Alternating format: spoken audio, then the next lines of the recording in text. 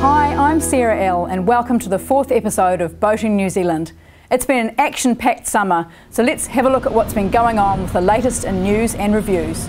First up, our powerboat expert John Eichelscheim heads out for a fish on the new hard-topped offshore 650. So this boat is quite special in a lot of ways. A very, very heavily built hull. Yes. What sort of a bottom have you got on this? We've got an 8mm bottom, we've got a 8mm trans, we've got a 5mm floor, a 5mm gas tank which holds 200 litres, and 4mm sides, 4mm deck. Right. And so basically from the chine down, there's a huge amount of weight which keeps it so stable. Yeah. And I guess that contributes to the handling, which is pretty Absolutely, good, isn't it? yeah. So this is an offshore boat, and the brand name is offshore as Yes. well. Is that what appealed to you? It is. We do a lot of offshore fishing, and we just like to get to places kind of relatively quickly, safely, and it does that job really well. Now this boat is rigged out for fishing, quite obviously. I mean, Yes. we've got a fishing transom. We've got things like tuna tubes. We've got rod holders for Africa. You know, it is all really well set up. Lots of storage as well. Yes. So, if you were to do a fishing day, a bit like we're going to do today, what sort of thing would you know? How would your day kind of pan out? Well, we'd probably start off in the harbour. We'll get some live bait. Then we'll probably shoot off to the islands. Sometimes we'll go about 50 k's out, Right. Out to the Makahinaus, Right. and spend the day out there, going around the islands, have a stop, have a feed, have a little bit of a drink, good fish, Yep. and then shoot back in the evening. Right, Yeah. right. So it's a lifestyle kind of a boat for you guys. You know, It you is, can yeah. Now I noticed you've got quite a bit of space in the forward cabin there, quite long berths. So would you consider spending overnight sort of stays on this boat? Oh, absolutely, yes. We'd stay overnight. Very comfortable. 1.95 metres long, Okay. and so you fit 2 guys in there, no worries. And you carry a bit of fresh water as well. We've got 30 litres of fresh water, yes.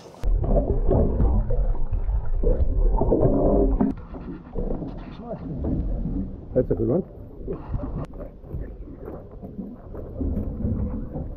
So very fishing oriented transom area here. Nice sort of bait board here. It's raised up, so nice and easy to fill it. Plenty of rod holes across the back. I do like the way that this opens all the way up, so you've got a really big area. If you wanted to say, deal with a kingfish or something on board, you could do that quite easily. You've got a sink here, you've got a drawer underneath. There's plenty of them. It's not going to rattle around. It's nice and it's well in there. Underneath in the transom wall we've got a couple of heavy duty batteries, 2 of them, 900 CCA, yep, really heavy duty batteries, so you're not going to run out of oomph with this boat. It's got a big 16-inch Simrad NSS Evo 3 sounder, so you can run that the whole day and not have to worry about it. Power, Mercury Pro XS, 200 horsepower V8, sounds fantastic. More from John later. Now we'll have a look at the ultimate in do-it-yourself projects, the Kitset Stitchbird dinghy. I'm Charlie North, I'm from Stitchbird Boat Company, and we've designed a beautiful little boat that you can make at home.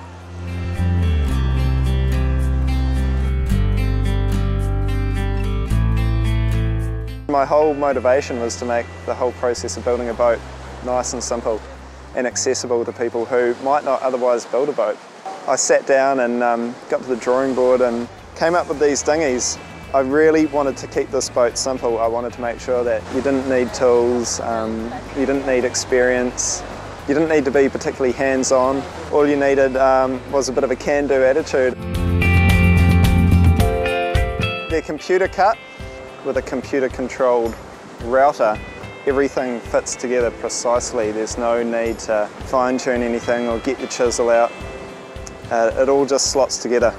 So that really saves a lot of time. The whole idea of these boats is that they're more of an experience than anything. The build process uses cable ties to hold the boat together while the glue sets. Once the glue's set, the cable ties can be removed and the holes that they leave can be filled in. You don't need to use any clamps or screws or any other sort of fasteners. The resin that we supply is a West System product. It's called 610. The epoxy can be applied with the aid of a caulking gun. Using the caulking gun means that you can accurately shoot the glue exactly where you need it. As the two parts mix, When they go through the nozzle, they begin to react, and over the course of 24 hours, the glue fully cures. I didn't think it would be that easy. So once the glue's set, the next step is to remove all the cable ties and sand down any lumps of resin. Once the boat's sanded down, you can fill in the little holes by putting a bit of masking tape on one side and squirting a bit of glue in from the other side. Once they're set, you can sand everything back flush. Sanding's a fairly easy process as long as you pay attention when you're gluing. The glues are really hard. It's much harder than the plywood. Once that's all done, a bead of glue can be laid in along all the joints to cove the joints out a bit and to make the boat watertight. More sanding after that, and then we'd move into painting. So we worked closely with Altex to come up with a kit of paint, which includes an epoxy sealer and a varnish for the interior, a sealer, primer and top coat for the exterior. The paint kit really takes the hassle out of the painting process because it's all there, the quantities are all correct and everything's ready to go. Yeah, I had a lot of fun and I think this is a great project for family. So when I was younger, I built a boat with my dad and it was an awesome process. We had a lot of fun doing it. And ever since then, I've wanted to come up with something that could give that same experience to families. In my case, Dad had a huge shed full of tools and gear, a wealth of knowledge and experience. That made it really easy for us to take on the project of building a boat. But I know that's not the case for everyone. You get everything you need. Hardware like this towing pintle and the Rollock ferrules come with the boat. This particular boat can be rowed along with a pair of oars, so the rower can sit in the front seat here. The transom's reinforced at the back here, so you can put a small outboard on it. And we've got a couple of fishing rod holders in the back too that you can drop a fishing rod into. The keel's quite a deep keel at the back here, so it rows surprisingly straight for such a small boat. The sides of the boat are 4 mil thick, the bottom's 6 mil. So it ends up being quite light. All the plywood's marine grade plywood, BS 1088 spec. So it's going to last well, especially if it's painted with the marine paint kit that we supply. It's got a hardwood keel through the middle here, so that's nice and durable and strong. That's the backbone of the boat. This dinghy will take a 2.5 horse outboard quite nicely. Yeah, I didn't really think I could build a boat, but this one was really easy to make and it's really nice. If you want to know more, you can jump online and check them out at stitchbird.nz. This has been Charlie North from Stitchbird. Thanks heaps for watching. What I love about my Yamaha is just that continued reliability. I turn the key and it just goes. I spend hundreds of hours at sea and it just gets me out there, gets the job done and gets me home safely every single time. Welcome back to Boating New Zealand. There aren't that many New Zealand designed racer cruisers being built here anymore, so the launch of the Elliott 1350 Speedwell was real cause for celebration. I was lucky enough to go for a sail on her out of the Whangarei Heads. Hi, I'm Sarah L from Boating New Zealand and I'm very excited to be here today to show you the new Elliott 1350 Tourer. Now you might be familiar with this design, they've been building them since around 2008, but this is the first new one to go in the water for quite a few years. The boat is usually based up in Marsden Cove in Northland, but it's down in Auckland today preparing to do the cruising division of the Coastal Classic. However, we had our test sail up out off the Whangarei Heads, which when you see the footage you'll agree is absolutely spectacular. But let's go aboard Speedwell now and have a talk to her owner, Bob Glenn, about how the design came into being. So obviously, Bob, you have a racing background. What were you looking for when it came to getting a cruising boat? I wanted something that we could cruise in comfort, but also not give away too much performance, and that's why the Elliott Tourer sort of ticked a lot of the boxes right from the start. Albeit, I did a look around the market to see what else was available, but kept coming back to the Tourer. Right, and so you'd seen existing boats. Yeah. How did it come about that you ended up building a whole new one? anyone who wants to buy a Tura finds it very hard because all the current owners don't want to sell. Yeah. So it was a matter if I wanted one at the time, and this is 2 years ago when we signed up to get this built, there was nothing available for sale. So it was a matter of, do we just bite the bullet and do a new build? Yeah. And that's what we chose to do. And one of the advantages of that is you can get the boat you want rather than the boat that someone else wanted. Right. And also you enjoyed being involved in the build process. Can you tell me a bit about that? Yeah, well, I say I've had boats before where I've been involved in the build process, both right back from Pied Piper when I was sort of 20, and then 4 or 5 years later doing Young 88 as well. Buying a hull and taking it home and finishing it off. With a new build, I wanted to be involved again, and I saw this as a bit of a retirement project, and I wanted to get involved and be involved right through the process. So we certainly wanted to use the local industry where we could, and that was always a factor in any of the decisions we made. What are your plans for using the boat now? You're based at Marsden Cove, and where are you going to cruise to from there? Well, this summer will just be really a shakedown, so we'll just be up the north coast. And then next summer our plan is really to go south, so Marlborough Sounds and hopefully down to Fiordland. So it could turn out to be a total circumnavigation next summer. Can you tell me what the boat's name is and why that's important or significant? Okay, the boat's name is Speedwell, and there's some family history to that. My grandfather, Joe Patrick, was a prominent yachty back in already from the 20s through to the mid-40s when he passed away. He won the Sanders Cup for Auckland, competed in it for several times as the Auckland representative. In his later life he had a couple of keel boats. The first one was a C-class called Speedwell, and the second keeler he owned was Rainbow, the classic A-class A7. And my brother he's a part owner of Rainbow, so I thought it'd be nice to call this boat after my grandfather's other boat, so that's where the name came from. So there are a few neat features here on the boarding platform. There's this outboard bracket, so you can take the outboard off the tender and stow it safely here. The tender folds up on these snap davits at the base, and there's also an outdoor shower. So stepping aboard and having a look at the layout here, the boat's really well set up for short-handed sailing, so if you're a couple offshore cruising, all the lines and sheets come right back here to these winches. This one is powered. We've got these two big racing style helms here which allow us plenty of good visibility forward. Another nice touch aesthetically here is the cork on the cockpit floor and on the coamings, along with these squabs. That gives it a bit more of a cruising touch. Another great feature if you're here at the helm is the fact that the navigation screen is right here, but it can also be pivoted and turned so it's easily visible from the other helm.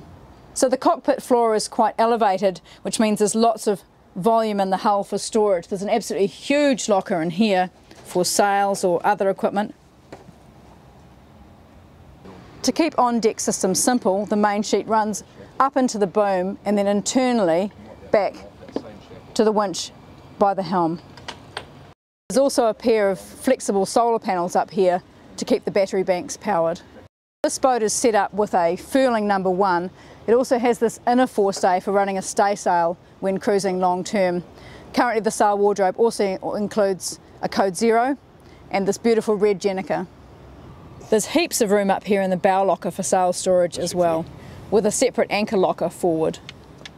So the interior layout of the 1350s is all a bit different. In this boat, Bob's decided to go for a double cabin here to starboard, and there's a head on this side. The galley takes up all of this port side, and as you can see from here, you've got great visibility all round as well as back out into the cockpit. All the interior finishes have been chosen by Bob's wife Kerry, who has a background in textiles and quilting, and you can see some lovely touches of that throughout the boat. Because of the beaminess of this saloon area, there's plenty of depth in the bench and room for storage in both these drawers and cupboards above. Bob was keen to make the most of the latest technology in this boat, so he's installed a C-zone system instead of a traditional switchboard. The boat's electronics can all be controlled from here.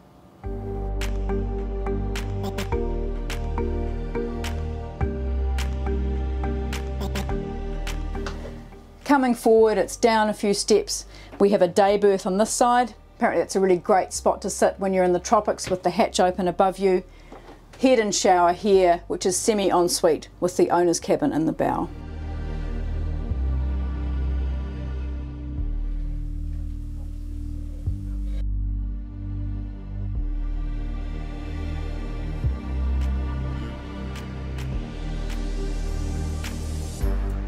For food storage, there's not only this underbench fridge, there's also this freezer which has been neatly tucked in under the berth.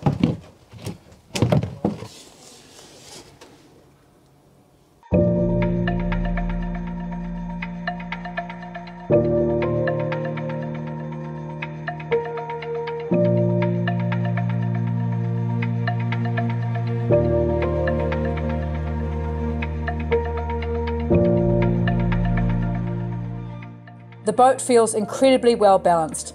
It's very light on the helm going upwind, sits in the groove beautifully and tacks like a race boat. We sit nicely on around 7 knots at about 35 degrees apparent, and you wouldn't get that from many cruising boats.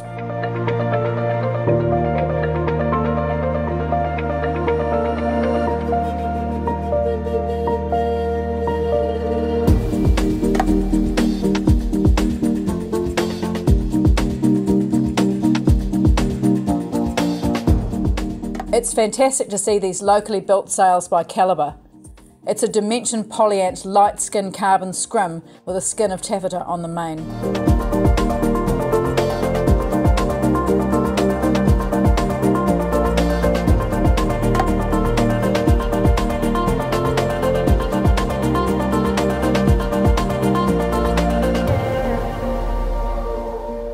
Popping up the brand new Jenica and bearing away, Speedwell accelerates smoothly and remains a pleasure to drive. I'm constantly tempted to heat it up and see how she goes, but this Jenica has been designed for flatter running. There's also a code 0 in the sail wardrobe for tighter reaches.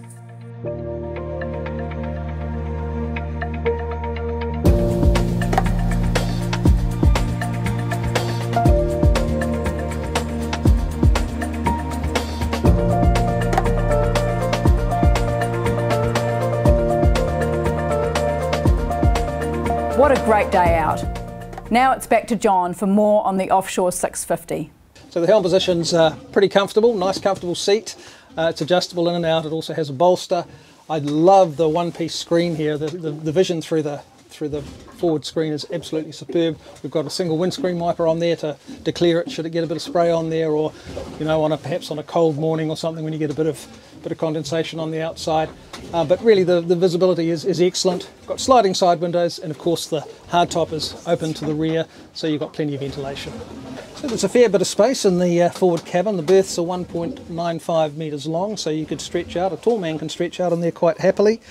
Underneath the infill is a provision for a toilet if you wish, and there's a whole lot of storage underneath the bunks as well as in the side shelves, and there are built-in drawers. In this case they've labelled first aid and flares, but you could label them anything you like, I guess, but that seems like a sensible thing to me. Lovely 16-inch NSS Sevo 3 Simrad unit here. Does everything you want it to do. You can also run the mercury instruments, etc. through the display. It's set up to do that. We've got a Maxwell winch and a Rockner anchor, Lenco trim tab, Simrad VHF, and a Fusion stereo system for some sounds while you're enjoying your day out on the ocean. A feature of this boat is there are grab rails all over the place. We've also got a nicely lined ceiling to the hardtop, but everywhere you reach you've got somewhere to hold on to, which is really useful for an offshore type vessel like this is designed to be. So we've got lots of rod holders in this boat, not only for storing rods but also for fishing from, and that's what these ones that go through the coamings are designed for. They're all angled correctly for trolling, so that if you want to use this boat for game fishing, they're perfectly angled for that. You've also got the advantage of these 3 cup holders or sinker holders, whatever you want to call them, but they're quite handy. There's 3 each side. It's a nice little touch too. We've got a pair of drawers either side. You can use them for fishing tackle, you can use them for odds and ends, tools, whatever you like, but quite handy, tucked away, and they're not going to fall out either. Rocket launcher, the angle is pretty good. The rods don't hang too far over the cockpit, so they don't get in your way when you're fishing. You've got floodlights up there as well. In fact, it's well endowed with lights, this boat. There's a tow point up there also, should you want to tow someone or something. We've also got underwater lights as well, blue underwater lights, so she's pretty lit up at night time. So that's Offshore Boats 650 HT. We've done with the boat today exactly what it's designed to do. We've been out for a bit of a fish, we've dived for a few scallops, enjoyed a really nice day out on the water. So we're going to head back, hose the boat down, and we've had a great day on the water.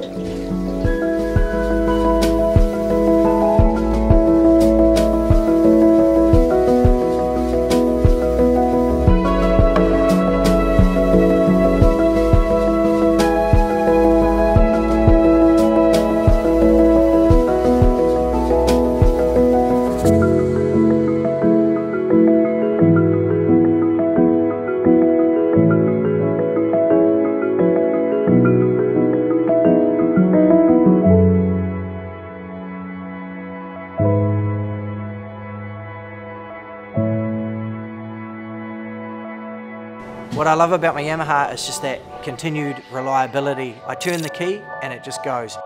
I spend hundreds of hours at sea and it just gets me out there, gets the job done and gets me home safely every single time.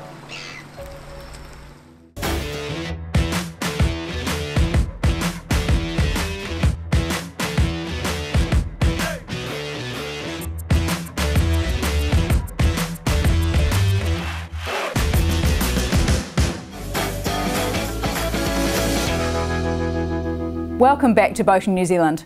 Well, John certainly gets around. He also recently got a chance to go out on the new Sealine C390 sedan sports cruiser.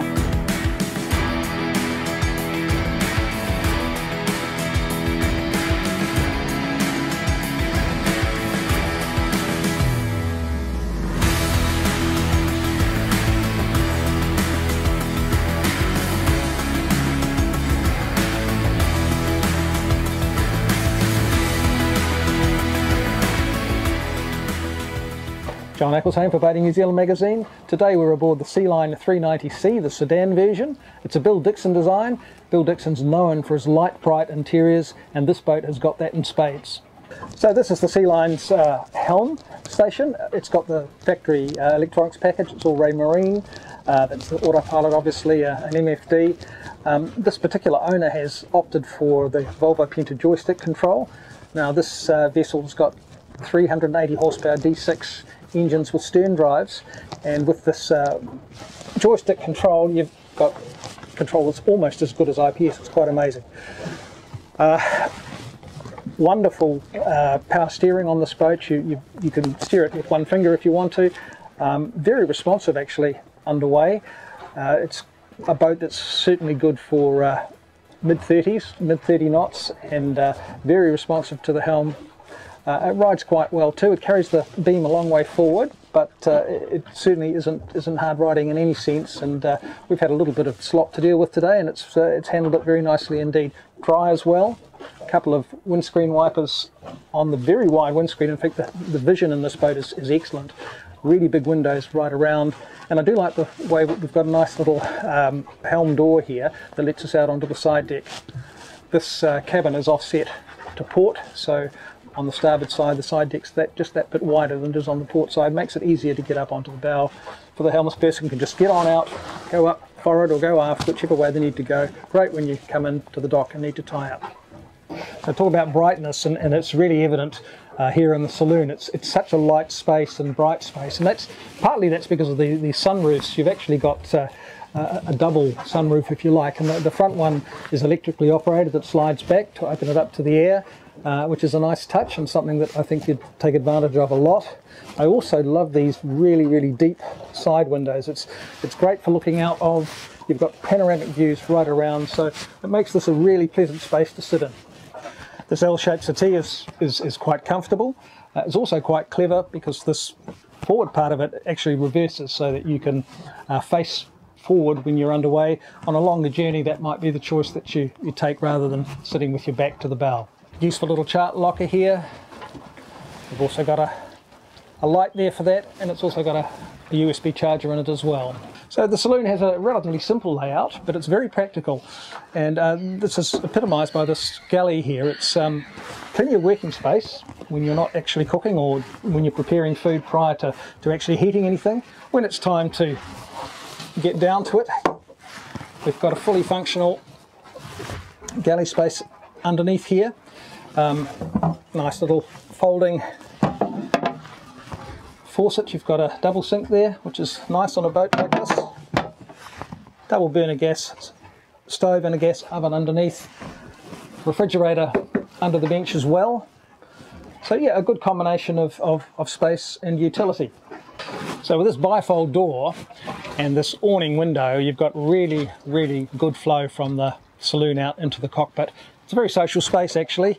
Nice big cockpit table here. This can lower or raise, it does that electrically, so easy to do. There's no effort towards it. And this is another huge lounging area, either set up as it is now, which is a seating area. It also folds all the way out to make another great big sunbed. And of course, if you're after the sun, we've got this sliding sunroof again, electrically operated. It slides all the way back, opening the whole of the cockpit up to the sky. So for the sun worshippers, this is definitely a boat you should consider. So Sea Lion's 390C, it's a light, bright, modern option. Goes very well with the Volvo 380 horsepower engines. Handles nicely, easy to manage.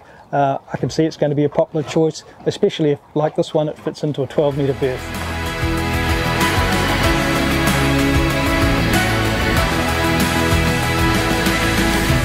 Well, that's all for now. I hope you've enjoyed those stories, and if you want to read more, check out the latest edition of Boating New Zealand. Here's to more boating this summer.